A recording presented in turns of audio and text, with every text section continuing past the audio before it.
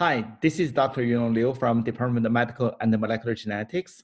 From this module, we'll start to talk about RNA sequencing experiment. The first lecture, I'm going to talk about the experimental considerations.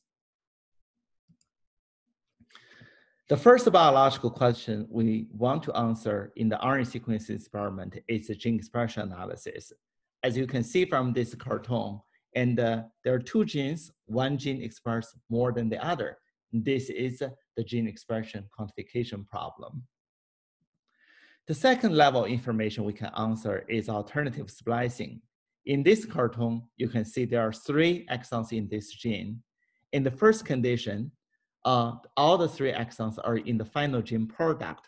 In the second condition, the middle exon is gone, although the gene expression level may not change, and actually they generated very different proteins. In this case, this is a very, very important biological question that we can answer from the RNA sequencing experiment. The third level is the genetic variance on the RNA molecule, because we are not only counting the numbers, but we sequence the original RNA molecule. In this case, you can see that in the reference genome, and it is G allele, but in the alternative, in the RNA molecule, we can measure half of them are G, half are A, and this tells us this location is a heterozygous variance with A and the G alleles. This slide shows the brief overview of the protocol, and we got this RNA molecule that is polyadenylated. We can do the DNA or RNA or cDNA fragmentation, and after that, and we'll do the library construction from the sequencing protocol, and then we'll do the sequencing. All those ACGTs are being read. And when we do the analysis, some of the sequencing rays are being aligned to the exonic regions. We call it exon rays. Others are being aligned to the junction regions. Why is that? Because when we measure the RNA sequencing, we are measuring the mature messenger RNA, which means the intronic region has already been spliced out. But when we map those rays back to the reference genome, and the intron signal are still there. So this is the reason that we are going to have these junction rays. They are very important, actually, when we do the alternative splicing analysis.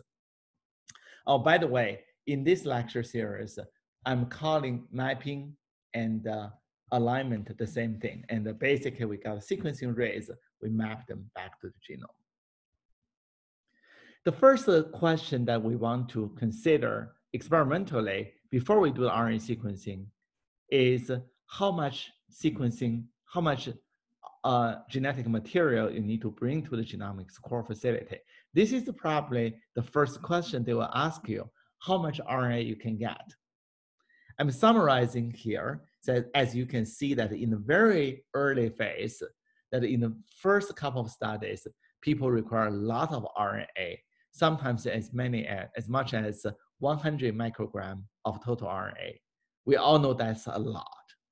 Today, in most of the protocols, the starting point is 100 nanogram total RNA.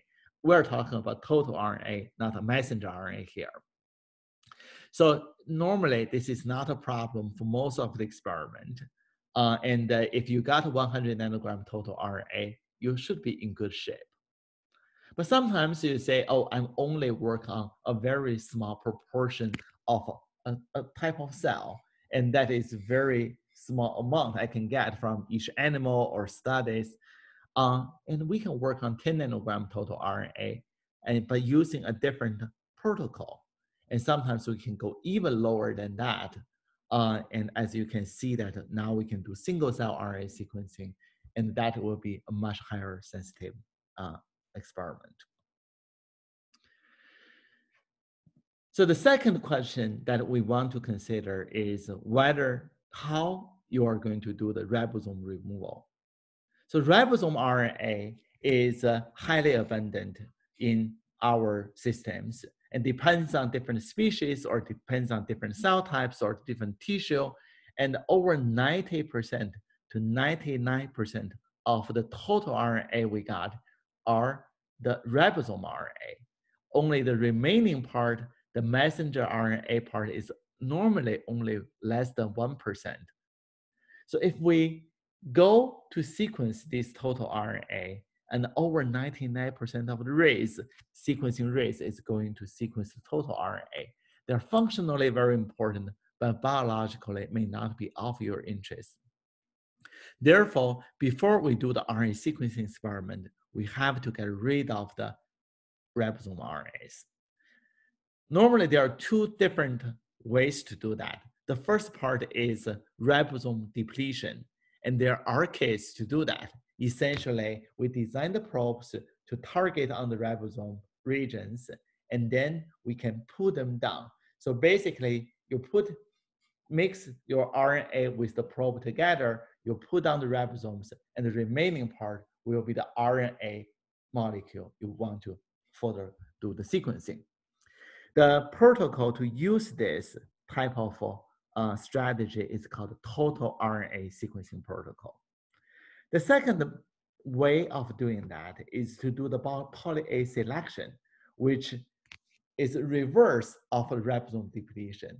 Essentially, I can either use the poly T as a primer and reverse transcription primer to do that, or I can design the probes to just contain the poly T, and then we hybridize that with the RNA molecule, put them down, but we only sequence the component are being sequenced, being put down. And this type of protocol is called the mRNA sequencing protocol. So in the next slides, I'm going to compare these two types of protocols, mRNA and the total RNA sequencing protocol. There are several different differences. So the first one is, as I mentioned, ribosome depletion protocol, and mRNA sequencing using poly A capture, ribosome using total RNA sequencing using ribosome depletion. The second one is mRNA sequencing is good for high quality RNA, while total RNA sequencing can be used for both high and low quality RNA. In the next slides, I'll get back to this point to explain why. mRNA sequencing can detect only the mRNA. Actually, there are some non-coding RNAs are also polyadenylated. They will be sequenced as well. While total RNA sequencing can sequence both mRNA and the long non-coding RNAs, whether they are being polyadenylated or not. I got a lot of questions to ask me whether total RNA sequencing can sequence the microRNA. The answer is no. And the reason for that is when we do the total RNA sequencing protocol, there is one portion called size selection. We only sequence further processed molecules that are a little bit longer. For the smaller ones, they will be separated into a separate tube. You can still do the microRNA sequencing from the same sample using a different protocol, but those signals cannot be read in the total RNA sequencing part. The data feature is also very important. mRNA sequencing normally will give you a much higher quality data than the total RNA sequencing, which will become noisier. And normally, what we can see is mRNA sequencing, most of the sequencing rates goes to the exonic regions. Only a very small proportion goes to the intergenic or intronic regions, which we may not be interested in. While for total RNA sequencing, and we will have a much larger proportion of the rates goes to the region we're not interested in. So when we design the experiment, when we select the protocols, all these informations are something you need to consider. Now coming back to the question, and why mRNA is only for good quality RNA, while total RNA can be for both. So this is an RNA molecule, for example. This is a good one, so there is no degradation. When we start our protocol, we will either do the poly A selection or do the reverse transcription using poly T as a reverse transcription primer. But regardless, the entire molecule will be in our product to be sequenced. So when we do the sequencing protocols, you can see all those rates are quite equally distributed across the entire molecule. This is a signal we're interested in. However, when your RNA is being degraded, in this case, it's broken from the middle. In the first part, when we do the poly A selection, as you can see that only the second part is going to be put down, and the first part of it, you wouldn't be able to capture it. When we do the sequencing, as you can see that only the second part will be sequenced. The earlier part will not be because there is no poly A directly attached to it. In this case, most of our signals will be centered in the 3' end of the molecule, and we will see significantly 3' bias in our measurements. By the end of the day, one of the major questions we want to answer from the RNA sequencing is the quantification of the gene. In this case, the number of reads we detected is very much related to how much this RNA is being degraded rather than how much they're being transcribed. That's why when we do the mRNA sequencing protocol, we want to focus on this part, which is the high quality RNA. When we do the total RNA sequencing, because there is no poly A selection stage, even though these molecules are both are degraded, and we will be able to sequence both these regions. So although a lot of sequencing rates goes to other places we don't like, but for the mRNA part, they are going to be equally distributed. That's the reason that the total RNA sequencing can be used on the low quality RNAs.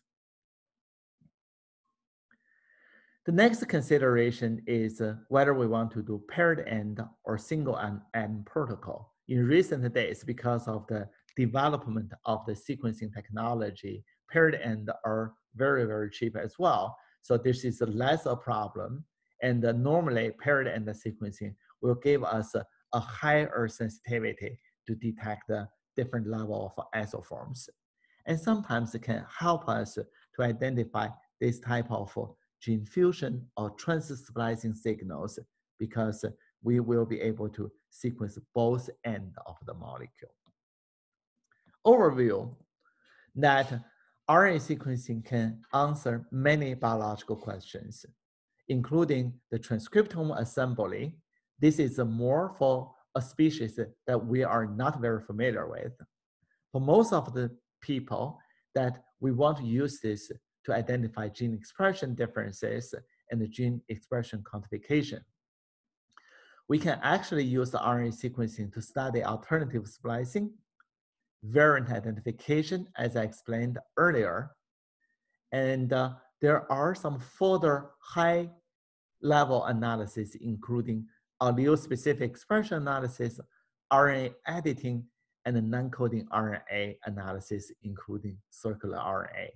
I have to say for the last part that mRNA sequencing is not good for this because those circular RNAs are not polyadenylated. This is all I want to talk about today. Overall, this is experimental consideration when you design an experiment. And from next module, and Dr. Jun Wan is going to dig into detail about different steps of the doing the data analysis for the RNA sequencing. This is Dr. Yunlong Liu. I hope you enjoyed. I will see you next time. Thank you.